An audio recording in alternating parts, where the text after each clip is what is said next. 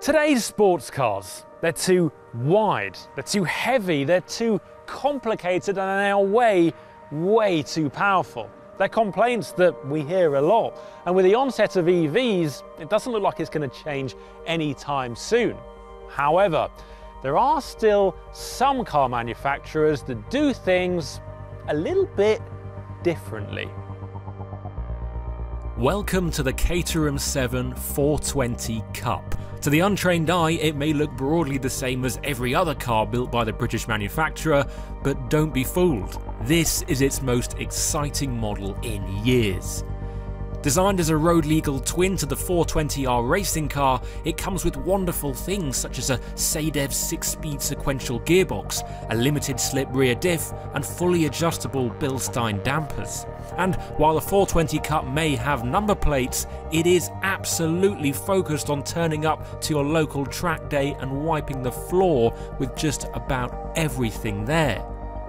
Also, lazy jokes about the looks aside, this has got to be one of the prettiest Caterhams ever produced. The Exocet red paint, satin decals and two-tone wheels complement the familiar silhouette and give the 420 Cup a bold look that encourages you to step closer and admire the endless details. Even the cabin, often the butt of jokes on handmade British cars, looks smart and is properly screwed together, with each metal switch delivering a positive click and clack as you engage the launch sequence and head out onto the open road. Now, first off, I should explain that you don't actually have to wear a helmet while driving the 420 Cup on UK public roads, and you can get a wet weather pack which comes with a windscreen. But we haven't got that fitted today, and in order for you to hear me, I'm wearing a lid. And actually, that feels pretty appropriate because this little Caterham can get around the Alton Park circuit in around the same time as a GT4 racing car. Under that long, slender bonnet is the tried and tested 2-litre Ford Duratec engine, and although it doesn't sound like much, it's the perfect accompaniment for the Caterham range.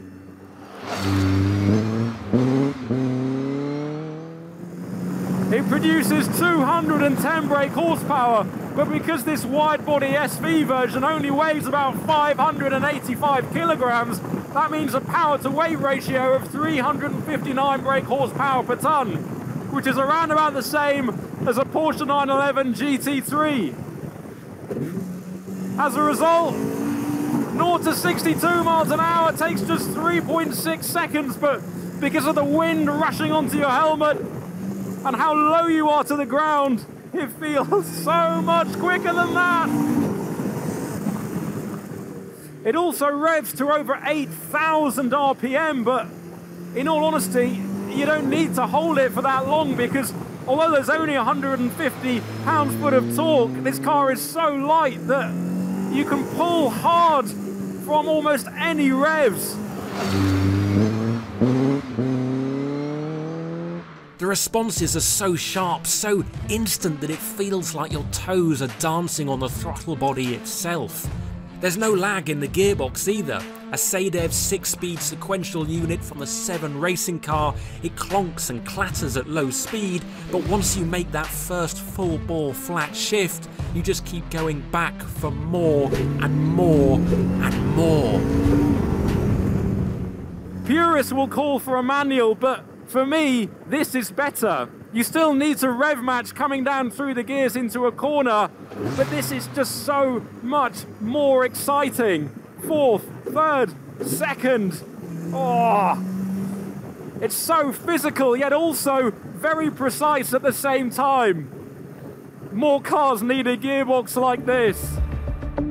This muscly mechanical feel isn't just limited to the drivetrain either. The unassisted steering and suede Momo wheel are a tactile delight, while even arbitrary action such as changing the stiffness of the Bilstein dampers requires the driver to tweak the perfectly machined royal blue metal dial on each corner. There's 10 settings in total, each one capable of shifting the balance and characteristics of your 420 Cup. Should you wish, you can spend hours tweaking the dampers and finding your perfect setup, but no matter what you do, you are going to be in for one of the greatest driving experiences of your entire life. The steering is so brimmed with feel and energy that it's almost like Caterham has created its own form of braille. And then coming through the corner, it's all about balancing what little weight there is and waiting to plant that inside front wheel on the apex. Some cars, such as modern-day Ferraris, allow you to drive like you're Charles Leclerc regardless of your ability. In race mode, the onboard assists and computers are so clever that the gap between what you're doing and what the car is doing is almost imperceptible. In the 420 Cup, everything is down to you. It requires total concentration and absolute commitment to the act of driving. The responses through the steering, through the pedals, and through the gearbox are so instant that every single one of your inputs has an immediate consequence. And how many cars can you say that about? However, I'd be telling porkies if I said this car gave you all of the benefits and none of the drawbacks. For starters, it's priced from £55,000. This particular one is £63,000, and for that kind of money you've got the pick of the finest sports cars in the world. Cars that incidentally have luxuries such as cup holders, working doors and a roof that doesn't leave you feeling miserable when the weather comes over, all, well, British. Track days aside, the 420 Cup is best used for short, sharp countryside bursts on a warm summer's day. But even that isn't without its issues. So as you can imagine, getting into and starting up the 420 Cup isn't the work of a moment. And let me show you why. First off, you want to secure your valuables, your picnic, which you'll certainly want. So that can go down there on the passenger seat, that's nice and safe. Then climb in. Best way to do it is put your legs in first, then slide all the way down, and then you're in. Then the seat belt, it's not a regular seat belt, obviously, it's a 4-point harness, at least it's not 5. So then you've got to do that up, put that in there, and then the last one, over your other shoulder, in there, lovely.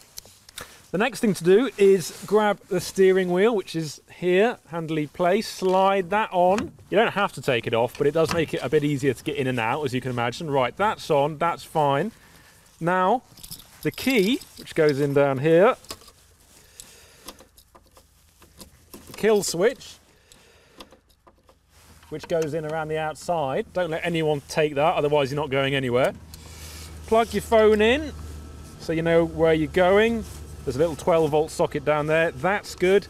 Then the helmet, pop the helmet on.